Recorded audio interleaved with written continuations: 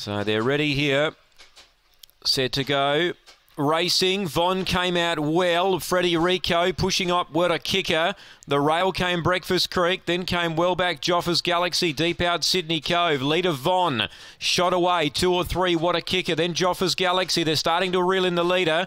Then Breakfast Creek. So Von led narrowly. Joffa's Galaxy hooks deep. The rail. What a kicker. Joffa's Galaxy over the top. Good win. She did replicate that last run. Von second. What a kicker third. Fourth a photo. Freddie Rico or Breakfast Creek, and Sydney Cove last in, time 23.17. It's a double for Lester Harris.